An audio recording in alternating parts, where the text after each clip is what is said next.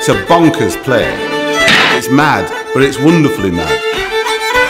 The dancers are really throwing themselves into the parts.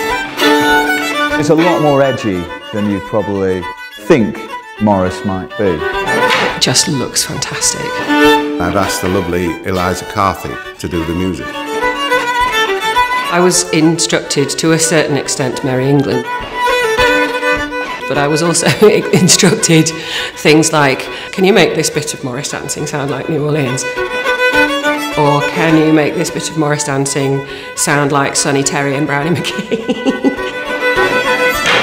And I was like, yeah, Barrie, no problem at all. I had a really fantastic time playing Lola in Kinky Boots, and I just wanted to kind of go against type, and I'm playing with Prince, you know, and I get to have a sword instead of high heels, but I'm still in boots. I've had a blast Morrising. Mainly I've been doing the clogging, which has been awesome, because it's like tap, but it's not as ta-ta-ta-ta-ta. It's more like ho-ta-ta-ta. So it's, I don't know what that was. Jessica Worrell, the designer. What I love about Jessica is her boldness of colour. I'm just delighted. The play is just so... I want to say warm. Powerful. Vibrant. upbeat, funny. Wholesome. Wild. Like bread.